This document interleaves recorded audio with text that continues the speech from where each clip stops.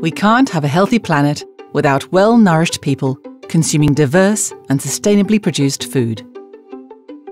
At WorldFish, we work with small-scale actors, researchers and governments towards ensuring a future where the unmatched potential of diverse aquatic foods is sustainably utilised.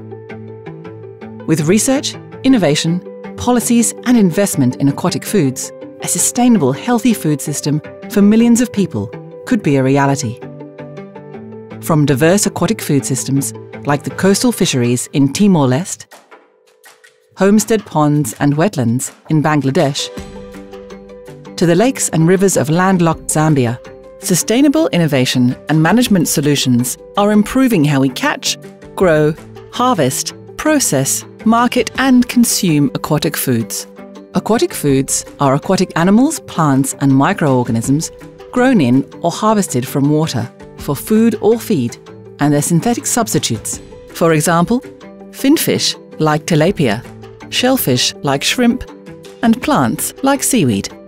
Aquatic foods provide an essential source of protein and micronutrients to the diets of 3.3 billion people and are recognised as a superfood for their nutritional benefits to cognitive development and disease prevention.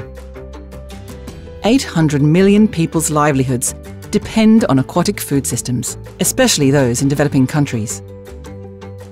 The naturally low carbon footprint of aquatic foods adds resilience to communities struck by climate change and makes sustainable aquatic food production a key solution for the future.